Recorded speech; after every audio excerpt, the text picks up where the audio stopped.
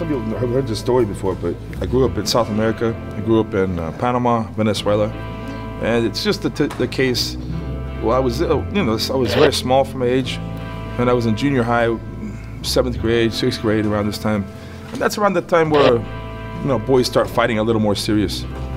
Like a fight can be a little more serious. So around 7th grade, I don't know, I didn't speak the Spanish language at the time. Now I do, of course. But when you're in an area and you look different than every other little boy, and you're small, and in fact your country's invading their other country, you're not going to have too many friends. So you might get into a lot of fights, and that's what happened to me. So it was during the Panama invasion, 1989. I was just getting into so many fights just because of who I was.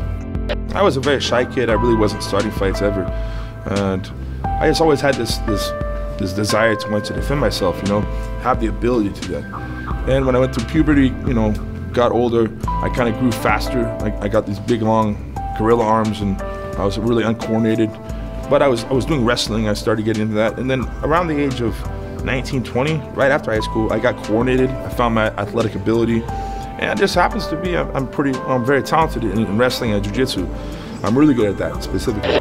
And so a couple of the times in my past, I've just really wanted to learn how to fight and know how to defend myself, with the idea, of wrestling and my background from high school, coupled with the idea, I did like the idea of submission. That appealed to me a lot more than pinning someone on their back. Even though I respect it, it's a very tough sport, wrestling. I didn't really feel that was, what I wanted to do for so long. But the idea of making someone tap, it's almost like compare a knockout in boxing. Having someone give a submission is like that's the finality in the art that I like to pursue. So that's what I got into jiu-jitsu for.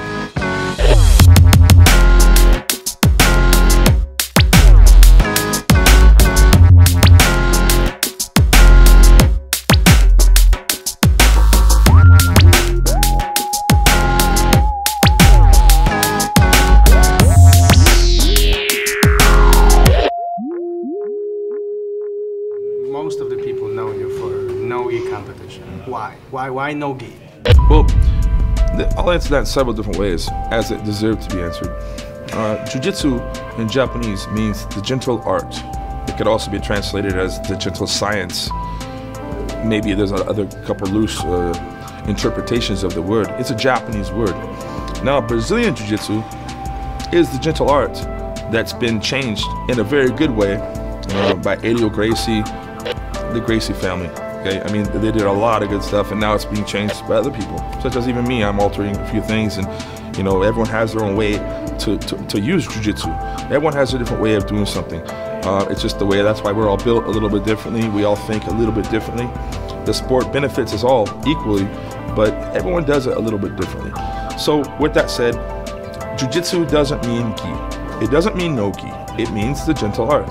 So traditionally, it was with the uniform, the kimono, of course, and I respect it, and I like that. I love the kimono. Matter of fact, up until I got my black belt, you really wouldn't see me without a kimono. I would have them in my bag, it would be in my truck, it would be wherever. I would have 4 different types, and you're washing them, and you're really, it's a big part of my life, the kimono. And I still like it, absolutely. The thing is, I guess politically speaking, I got in a point where it was my first instructor, Fabio Santos, and I wanted to do Abu Dhabi, and I didn't want to get into MMA because I thought that would be a good test for me. And so, of course, I was training for that, and I was training a little more without the kimono, a little more without the gi, and it really upset my professor, Fabio Santos. He was really getting upset about it, and I'm gonna fight a guy soon in a few weeks who's not gonna be wearing a kimono. So I'm trying to just emulate what I'm gonna be doing, and I would even go and do some of these grappling tournaments wearing my gi anyways, and I'd win them, just out of respect. I would wear it and I'd win. But the truth is, it is an advantage my opponent has over me by me wearing it. Because if we both have kimonos on, you are wearing my weapon and I am wearing your weapon. That's true, absolutely is true. And that's what makes the sport really cool. But, so it got real political when, I want to compete for Abu Dhabi, and make a long story short, without talking bad or good about anyone specifically, I didn't feel too welcome, and I left. We split up, me and my old instructor, Fabio Santos. We went down to train in Brazil. I was training with Top Team a lot. Do you think that tension between you two had some influence on your decision? Yeah, absolutely. If that hadn't happened, would you continue training gi?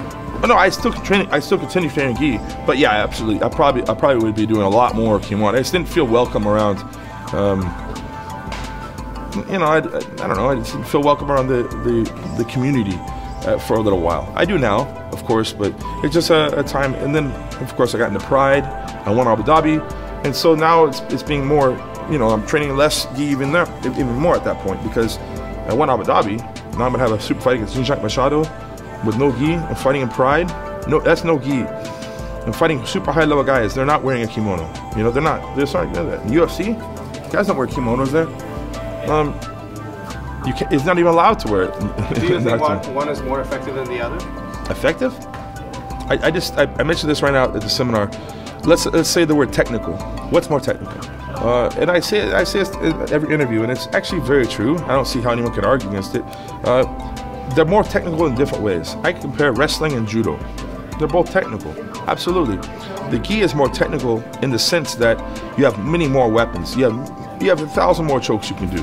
I can take my belt and wrap it around your wrist, and take my other side of my lapel and wrap it around your other wrist. And I mean, that's crazy. There's so many things you can do with the kimono. It's incredibly technical.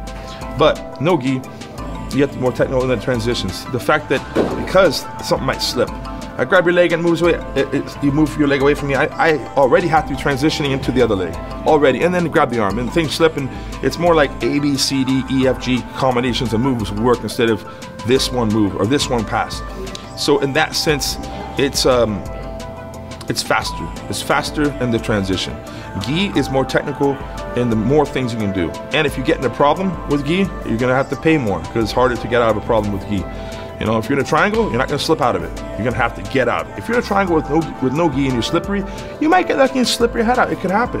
Not easy, but it could happen. With gi, it's not going to happen. So in that way, you have to technically find a way to get out of the triangle instead of just slipping out of the triangle. That way, the gi is more technical. But no gi it's faster. You have to be faster in the mind transition-wise. They're both technical. I like them both. So one is not more technical than the other. They're just different.